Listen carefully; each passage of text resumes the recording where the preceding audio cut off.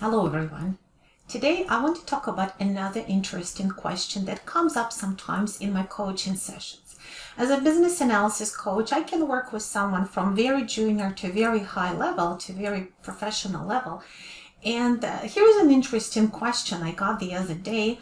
If you are a beginner to intermediate business analyst, what do you do if you are hired for a new job, you go to this new company and you discover that you are the only business analyst? There is no business analysis team per se, and you're kind of on your own.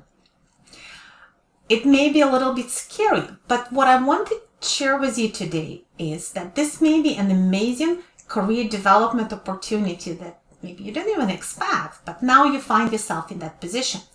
So what I'm going to advise to you may sound a little bit controversial, but hear me out, okay?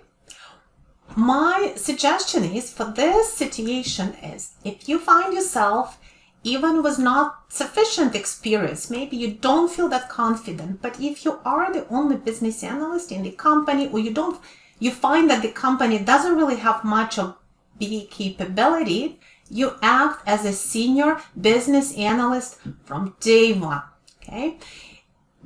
It is possible. It may sound a bit of a stretch goal. It is a stretch goal, but if you find this clear space and perhaps a little bit of a vacuum in terms of business analysis, this is your opportunity to apply those best practices you may have learned in theory. Now you can implement them, and there is no one possibly to tell you that's not the way we do it, or we've never done it this way, or we already have templates, or no, we're going to tell you what to do. If you find that you have a lot of freedom, perhaps because the new company that you're working for didn't have business analysis function before, and maybe this is the first time they hired a BA because they have a new project, you can actually suggest and recommend and start doing things the right way. Okay? So, for example, if you come to this company and you find there's a lot of business terminology flying around and there is no glossary, you can start a business glossary. You can say, as business analyst, I would like to have a business glossary so that we all are using accurate terms and we all understand each other. Start a business glossary. It's very easy. I have another video and a free template that you can use. I'll provide some references for you. Another example is business processes. If perhaps you need to start analyzing a couple of business processes for that new project that you're supposed to work on, you find there is no process documentation, there are no process maps. You can start a business process inventory, start capturing processes, even if it's at a high level because you're alone and you may not have a lot of time. Even high-level process maps are so much better than nothing, and they introduce this culture of process mapping, this culture of process analysis, of using diagrams to support analysis, and most of your stakeholders will appreciate it. Plus, you can right away introduce the templates and the style of modeling that you know well, that you like, because you do not have to adapt to things that existed before you. So use whatever best practices you have in your own portfolio. Another example is meeting facilitation. Your stakeholders may never have been part of a formal discovery session or requirements workshop. You may have only a little experience. You may have learned some of it theoretically or from learning videos, but this is your chance to think through and plan meetings and practice with the stakeholders and try to use those good facilitation techniques that you may have learned about in theory, and introduce that practice of working together on problem solving, on requirements analysis, and help your organization build that understanding and appreciation of business analysis, right? You can start doing business models. Maybe even 2-3 simple business models are sufficient for organization that is not necessarily used to using a lot of diagrams. Start with something simple. Create a business use case diagram for your new project. It's very easy. You can do it in half an hour. Most business stakeholders understand it intuitively because it's just a very user-friendly way of depicting things.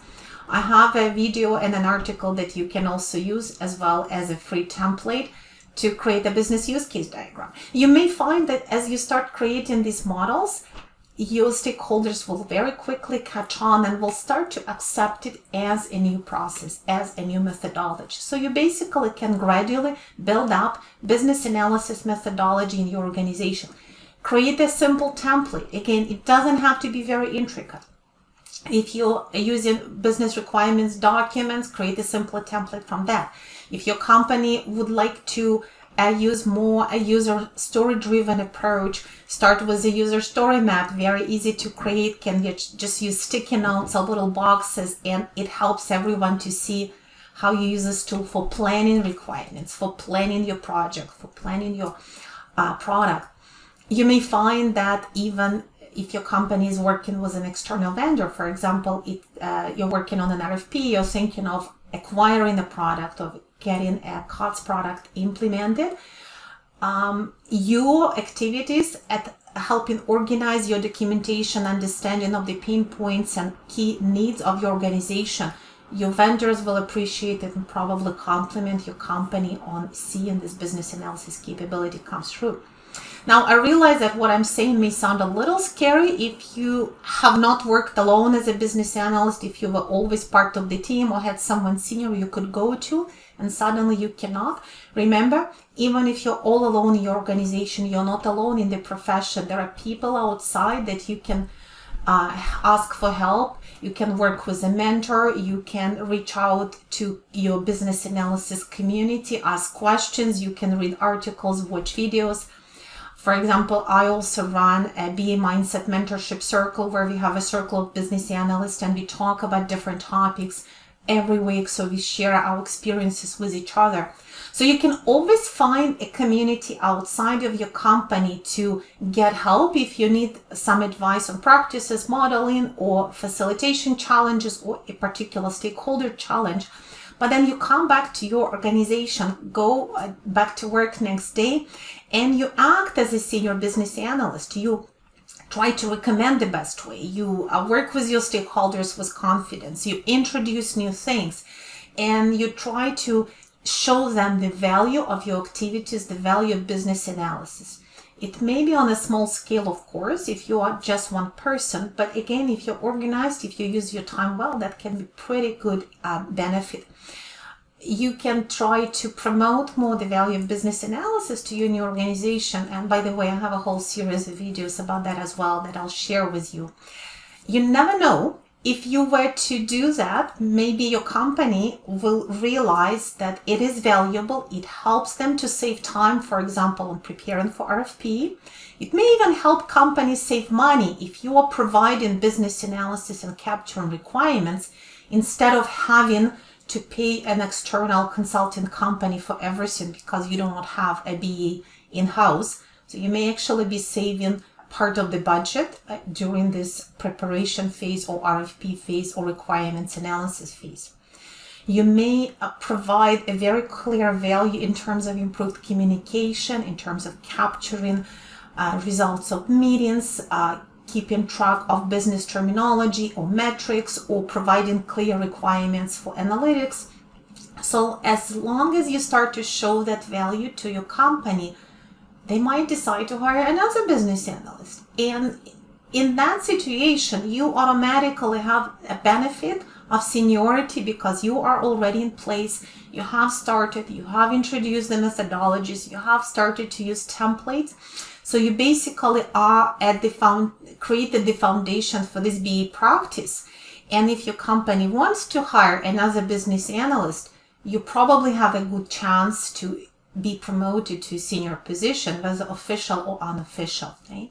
So what I want to convey to you today is that even if it's scary, it may be an amazing opportunity to accelerate your career, because sometimes we end up being in that intermediate BA position for years because there is no place to move in your company. If there is, say, one senior position and it's taken, and that person perhaps isn't interested in moving anywhere. But if you are going into this new company, you have a good chance of a faster career path and perhaps promotion path, provided that you establish yourself, that you show the value, and then you show confidence. So one of the things you need to think about is how to build up your confidence, because sometimes We have those theoretical skills, we have a bit of knowledge, we have tried to learn different things, but because we don't have enough actual BA experience in a senior position, we feel a little bit less confident.